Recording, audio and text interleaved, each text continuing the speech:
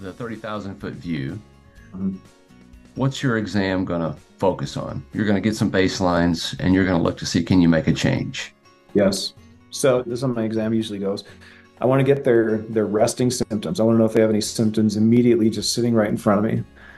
If they have anything and I feel like it's lumbar related, I'll have them just do a quick postural correction just so that we can start creating this relationship between spinal movement and symptoms.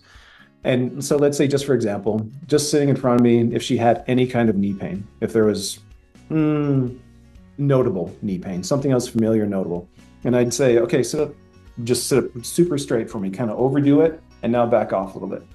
And then I'd say, okay, go back and revisit it. Let's say you called it a 1 out of 10. Is it still a 1 out of 10 after sitting up and then, just adjusting your posture? And if they would say, well, if they say no, okay, great. If they say yes, then that opens the door for some communication, for some education. Say, okay, did we move your knee at all? No. Okay, then how did your knee change? I'm not sure, right? It gets them questioning.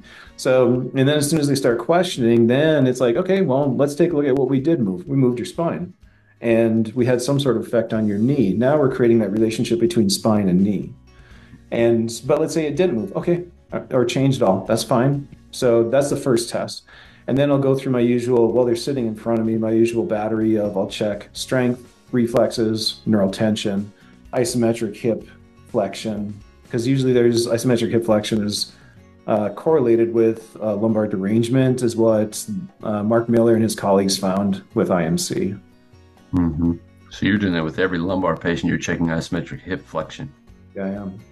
And then after I do that, then Month after month, new guest experts sharing actual patient cases and subscribers sharing their own challenging and interesting cases. Check out case conversations at mechanicalcareforum.com.